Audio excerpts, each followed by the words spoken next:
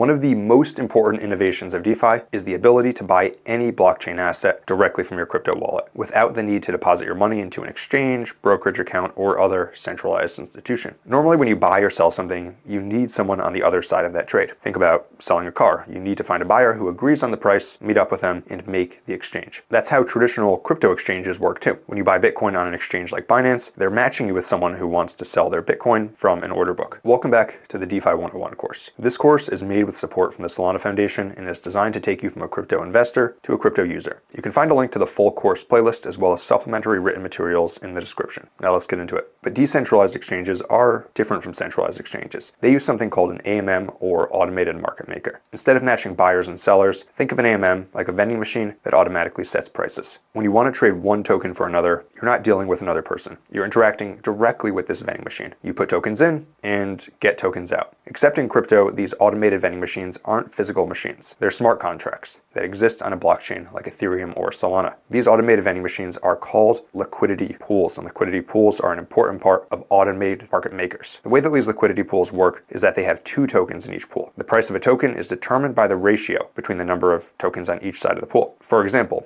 if there are 5,000 of token A and 1,000 of token B in the pool, then token B will cost 5 token A's. You can trade 5 token A's to get 1 token B. Once you've made this trade, there would now be 5,005 token A's in the pool and 999 token B's. Since the price is the ratio between these two sides of the pool, the price would now adjust slightly. And these AMMs actually revolutionized crypto trading when they were first introduced by Uniswap in 2018. Before that, decentralized exchanges tried to copy traditional exchanges by using order books, but they were slow and expensive, especially on the blockchains available at the time. Uniswap's innovation was the concept of a constant product formula, a simple but powerful approach grounded in mathematics that made decentralized trading actually work. They proved that you don't need complex order matching systems to create a liquid market. This breakthrough inspired hundreds of other protocols to build similar AMMs. The genius of AMMs is that they 1. Work automatically, 2. Work 24/7, and 3. Work without any humans required. They also use simple math to adjust prices based on supply and demand. They let anyone provide liquidity and earn